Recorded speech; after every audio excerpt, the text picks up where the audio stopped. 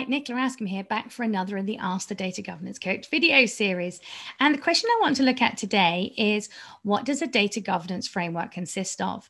Now, if you're watching this video, there's a very high chance that you've Googled the term data governance framework, and you've probably got a whole myriad of answers come back, and some of them probably make it look really, really complicated. And I think, to be honest, a data governance framework is something that you can make as complicated as you want to.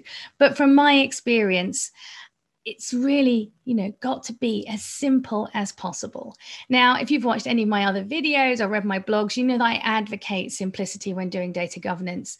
Now, that doesn't mean you can't go back and add more detail when necessary, but start simple and build on that as and when you need to.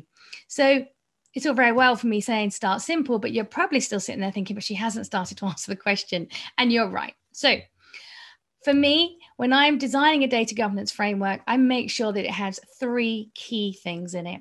Now, the first one is a policy. And by this, I mean a data governance policy that mandates that your organization will treat and manage its data like an asset, and it will mandate the very high level what you're going to do in your organization to implement data governance. I then like to include some processes because I find that if you don't tell people how to do it, they tend to do their own thing. They don't do it consistently, or they don't do it at all. So we need some documented processes for people to follow so they know and understand what it is you want them to do. And then finally, we need some roles and responsibilities, because I'm sure you have been to the same meetings I have, where everybody is in violent agreement that something needs to be done. We all agree on the actions. And then we come back to the follow-up meeting and everybody thought that somebody else was actually going to do that action. Well, data governance is just like that.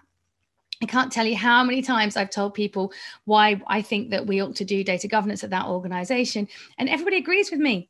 Nobody ever says, that's stupid, we shouldn't do it. They always kind of agree that it should be done. They might give me all sorts of reasons why it can't be done right now, because they're busy, they don't have the resource, whatever. But they don't say that it's the wrong thing to do. But what is quite common is everybody thinks that somebody else is going to do it for them. Probably you, if you're the data governance manager or on the data governance team. And that's not the case. Lots of people in your organization have a role to play if you're implementing a data governance framework. So your framework itself needs to detail those roles.